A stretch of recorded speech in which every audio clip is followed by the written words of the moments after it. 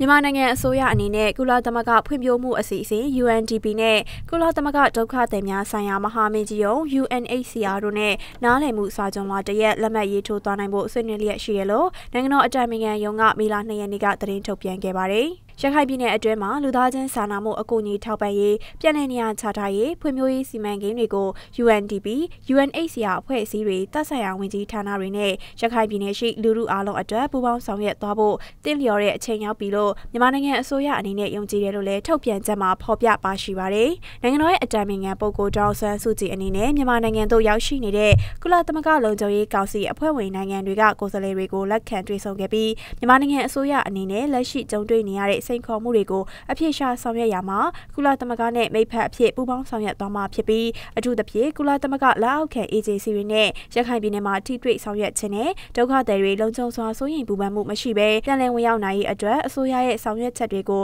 အထောက်အကူဖြစ်စေမှာဖြစ်တယ်လို့ထုတ်ပြန်ချက်မှာပါရှိပါတယ်။နိုင်ငံတော်ရဲ့အတိုင်ပင်ခံပုဂ္ဂိုလ်ကမိမိအနေနဲ့ယခုအချိန်ဟာအရေးကြီးတဲ့ပြောင်းလဲမှုအချိန်အခါဖြစ်သည်ဟုယုံကြည်ကြောင်းဒီမိုကရေစီစနစ်ကိုဖော်ဆောင်နေတဲ့မြန်မာနိုင်ငံမှာအကြမ်းဖက်မှုအတွက်နေရာမရှိကြောင်းမိမိတို့အနေနဲ့နေအိမ်တွေဆုံးရှုံးခဲ့တဲ့သူတွေပြန်လည်ဝင်ရောက်လာစေရေးနဲ့အကြမ်းဖက်မှုတွေရဲ့အခြေခံအကြောင်းရင်းတွေကိုအပြည့်အစုံဆောင်ရွက်သွားနိုင်ရေးအတွက်အားသွန်ဆောင်ရွက်ရန်လိုအပ်တယ်လို့ပြောကြားခဲ့ပါတယ်။နိုင်ငံတော်ရဲ့အတိုင်ပင်ခံပုဂ္ဂိုလ်ကပြန်လည်ဝင်ရောက်ရာမှာအဓိကအချက်ကတော့လုံခြုံမှုတိတ်ခါရှိမှုနဲ့မိမိဆန္ဒအလျောက်ပြန်လည်ဝင်ရောက်လိုမှုပင်ဖြစ်ကြောင်းဒေါက်တာကိုဖီအာနန်ရဲ့ရခိုင်ပြည်နယ်ဆိုင်ရာအကြံပေးကော်မရှင်ရဲ့အစီရင်ခံစာမှာရခိုင်ပြည်နယ်ရှိလူအသိုက်အဝန်းအားလုံးအတွက်ဖွံ့ဖြိုးတိုးတက်မှုရရှိစေရန်လက်တွေ့ဆောင်ရွက်သွားရမယ့်အကြံပြုချက်များပါဝင်ကြောင်းအဲဒီအချက်လက်တွေဟာတရားဥပဒေစိုးမိုးရေးနဲ့လူအခွင့်အရေးတို့အပေါ်အခြေခံထားကြောင်းဒီအကြံပြုချက်တွေကိုအစိုးရကနေရခိုင်ပြည်နယ်အတွင်းငြိမ်းချမ်းရေးတည်ငြိမ်ရေးနဲ့ဖွံ့ဖြိုးတိုးတက်ရေးအတွက်ဆောင်ရွက်လျက်ရှိတဲ့အစီအမံတွေကိုအထောက်အကူပြုစေမှာဖြစ်ကြောင်းထည့်သွင်းပြောကြားခဲ့ပါတယ်